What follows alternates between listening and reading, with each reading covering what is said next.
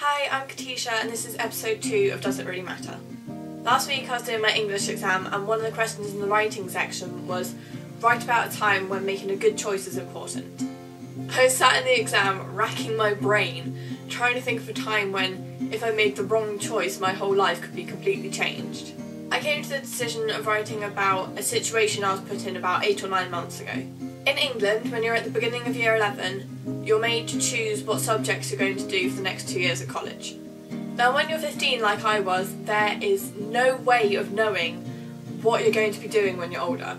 Sure, you may have a few ideas of what you'd like to do, but those change every couple of months and you're never exactly certain. At the time when I was writing my application for college, I had so many teachers telling me that I had to make the right decision and I had to choose subjects that would put me up for a good, well-paid job instead of choosing subjects that I loved. To me this seemed absolutely bonkers, because if I don't like a subject then I'm obviously not going to try as hard in that subject as I would in something like drama or music that I have a passion for, and therefore I'm not going to get as good grades as I would in those subjects. At the time, me and my parents agreed that half my choices would be academic whilst the other half would be subjects that I just loved. I'm lucky enough that my parents supported my decision in this, because I know so many people who were pushed around by parents and teachers telling them that they had to do completely academic subjects for whole 2 years and that they weren't allowed to do slightly more artsy, fun subjects like drama, music and art that they had a passion for. The point of this video is that if you do make the wrong choices for college, does it really matter? Yes, it's going to be 2 years of your life doing subjects which you may not exactly enjoy, but you never know. They could be the complete perfect courses for you and they could take you in the complete right direction for what you want to do. And if they aren't the right courses for you, there are always second chances.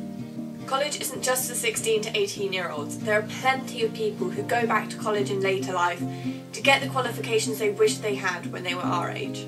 Second chances are always there for you, so never feel like it's too late to do something. Yes, you should take care when choosing your college subjects, but don't let go of the things that you love.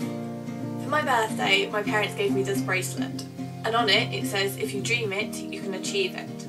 I've tried to make my choices based on this quote because I don't want to spend my life doing things that I'm not going to put my all into and I'm just not going to feel happy doing.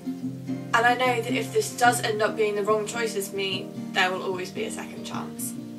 If any of you have a story about when you had to make an important choice or when you had a second chance, leave it as a comment below and I'll talk back to you down there. Hope you guys like this episode of Does It Really Matter, and I'll be back next week with another episode for you. If you're subscribed to my main channel then you'll already know this, but I'm supporting a project made by a YouTuber called Rach Dirt, and it's called Project Anonymous Love. The project is about helping people who suffer with depression and self-harm and who just generally feel rubbish about themselves, and it's about sending them anonymous messages on Tumblr filled with hope and just trying to make them feel better about themselves. I think it's a really good project and I support it 100%, so I'll leave the link to it at the end of this video and in the description below. I'll see you guys sometime next week.